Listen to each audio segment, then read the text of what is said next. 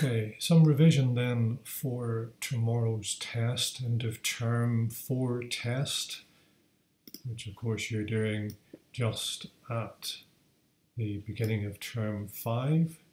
So the first thing we did together, as I recall, was the periodic table, and here is the periodic table. You need to know, I'm not going to go through this now, but you need to know the history of the periodic table from Mendeleev and Dalton through, or Dalton-Mendeleev through to the current table and the guesses he made and how they have come to be proven correct in terms of where elements belonged, even though we haven't found them. So, periodic table, you have your groups vertically, group 1, group 2, and here we have our transition metals, which we're not going to talk about particularly at the moment. And we have groups 3 to 7 and group 0 on the end here, sometimes called group 8. So you have the halogens in group 7. You have the noble gases in group 0 or group 8. Over on the other side, you've got group 1. You have your alkali metals. Then you have your alkaline earth metals in group 2. Hydrogen stands out on its own. The group number is the number of electrons in the outer shell. So all of these have got 1 electron in the outer shell. All of these have got 2, 3, 4, 5, 6, 7. And either 8 electrons in the outer shell or group 0, because these are the noble gases. These don't react because they have a full outer shell. So it isn't just 8 in that helium has 2, but here we have 8 and 8 and 8. So these are noble gases, noble because they stand above everything else. They don't get involved. It's kind of where that comes from. So there you have your periodic table. The groups are vertical, the periods are horizontal. And when you go from one period to the next, what you're doing is starting a new shell of electrons. So that's your periodic table. Now, we have the shells, which are how the electrons are arranged. You can have 2 electrons as a maximum in the first shell nearest the nucleus, and then you can have 8 electrons in every other shell. There's a variation to that, but we're not going to go into that now. So the groups are elements with similar properties. As I said, they have the same number of electrons in the outer shell, and the period is when you begin a new outer shell. Now, I talked about the transition metals in here. These are between groups 2 and 3. They have more complex chemistry. They can form more than one ion. For example, copper forms both copper 1 and copper 2 plus. So they often form colored compounds, and compounds in here often make good catalysts. More of that later on in the course. So all of these elements become more stable by achieving a full outer shell. Now over here you have elements which will achieve a full outer shell by losing the 1 that they've got in that outer shell. So these will form positive ions when a lithium atom reacts with something.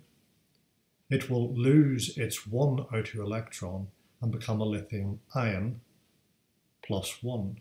the charge on the ion will be +1 because the charge on the nucleus is positive, the charge of the electrons is equally negative, so the atom has no overall charge. That is the same number of electrons as it has protons in the nucleus.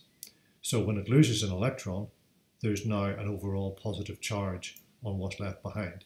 So each of these will form a +1 ion. Over here, group 7, you have the halogens. And these have 7 electrons in the outer shell, so they want to gain 1 in order to have a full 8 electrons in the outer shell. So that's kind of how it goes. They're looking to form full outer shells of either 2 or 8 electrons. So, looking at the pattern of reactivity, these want to lose 1 electron from the outer shell, and the electron is held in place by the attraction of the nucleus. Now, as you go down here, you can see you're going from 7 to 23, or if we go with the atomic number down here, 3 to 11 to 19. So you're getting more and more electrons, because this is the number of protons in the nucleus, and therefore the number of electrons orbiting the nucleus. So you're getting more and more electrons. You're getting, as you go down the period, you're getting more and more shells of electrons. So this outer electron down here with francium, it's quite a long way from the nucleus compared to lithium, and so it's really easy to lose it because the attraction with the nucleus is less. And so francium is extremely reactive. So it's really easy for francium to lose its electron, its outer electron. So the reactivity goes down, increases as you go down the group.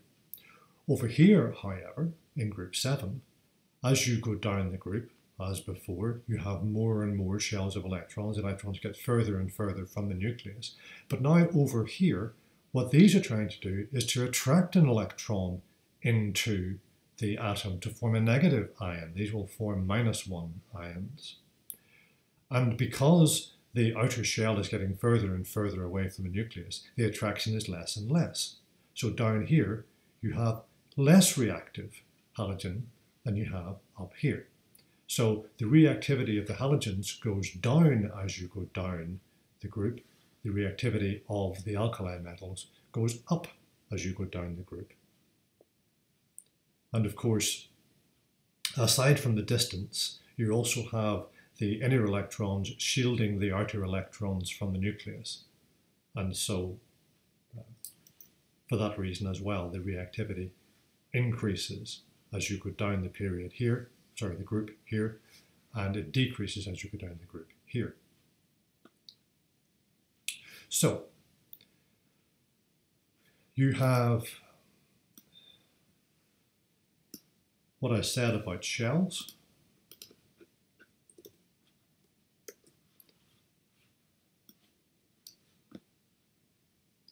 And you have what I said about groups.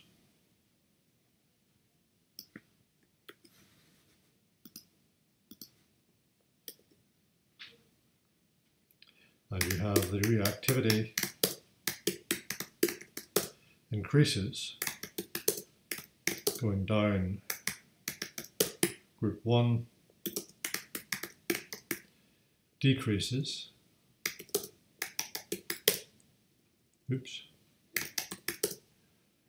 going down group 7.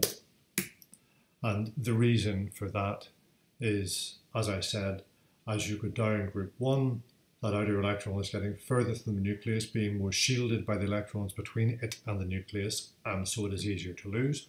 And so francium is far more reactive than lithium. But over here, because the outer shell is getting further from the nucleus and shielded by the inner electrons, then these are becoming less reactive. It is harder for the halogens down here to attract that extra electron in to make a full outer shell than it is for fluorine and fluorine, for example. So there you have the reactivity going down the period. Now, Another term that you need to be familiar with is relative atomic mass.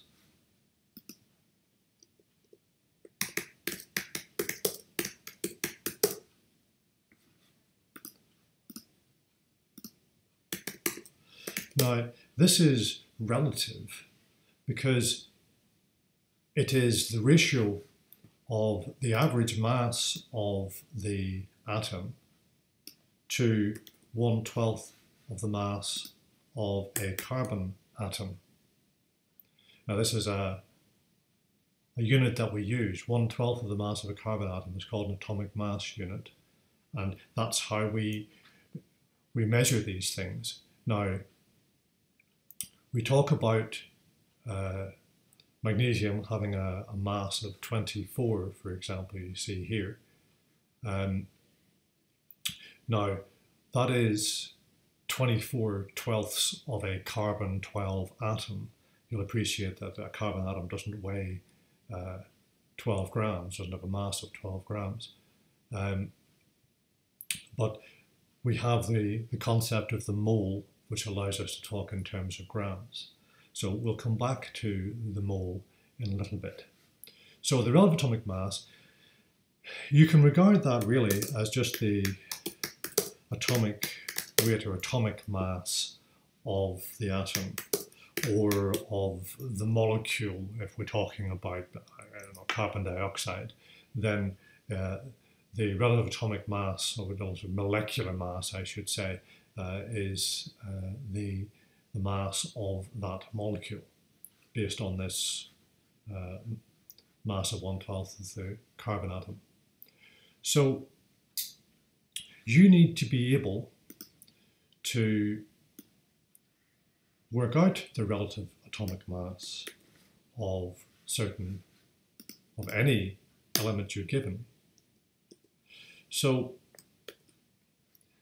let's have a look at this. You may have seen this before, but I'll do no harm to do it again.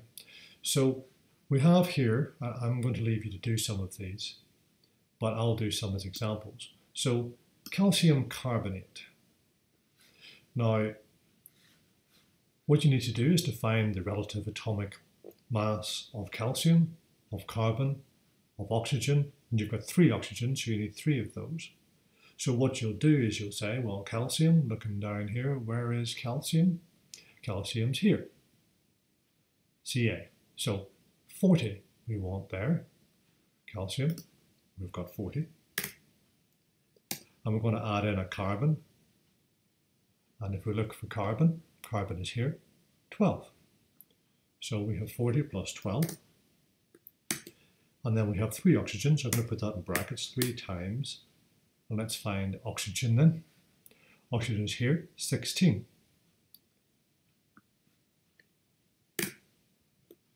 So you've got 40 plus 12, which is 52, plus 3 times 16, which is 48, gives you 100. So that's what you do for all of these. And I'm going to leave you to do that for a few moments. So I'll ask you to stop the video and then come back once you've done them all. But just to remind you that the notation here, this is lithium, capital L, small I, which is the pattern for all of the elements which have a symbol involving 2 letters. First one's big, second one's small. You can see that throughout. Some of them only have 1, vanadium for example, V, carbon, C, boron, B. The top number is the mass number. That is the total number of protons and neutrons in the nucleus. The bottom number is the atomic number, or proton number, and that tells you the number of protons in the nucleus. Coincidentally, I said coincidentally, the definition of the atomic number is the number of protons in the nucleus. It also happens to be the number of electrons orbiting the nucleus of the atom, but the definition of atomic number is the number of protons in the nucleus. Don't talk about electrons if you ask what the atomic number is, but the number of protons and the number of electrons in an atom is the same. So I'm going to ask you now to stop the video, complete these, and then come back. So having done that,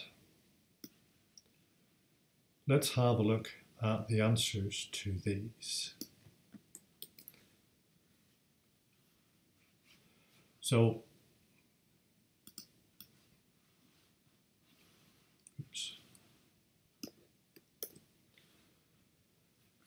nitrogen. I'm not going to do all of these, I'm going to leave this with you, but if you look at nitrogen, nitrogen is 14. You got 2 of those, 28. Carbon is 12, hydrogen is 1, so you got 4 of those, 12 plus 4, 16. We did calcium carbonate as an example. Nitrogen, again, 14. Hydrogen, again, 3 of those, 17. Iron, if you look for iron, you find iron here, 56. So 56, 2 of those, 3 oxygens, each 16, we said that before up here, 160. So there you have the answers to your questions. We're missing aluminium hydroxide at the very end. That comes out to be 78, just in case you got that far. You should have done. So that's relative atomic mass. And a broad overview of the periodic table.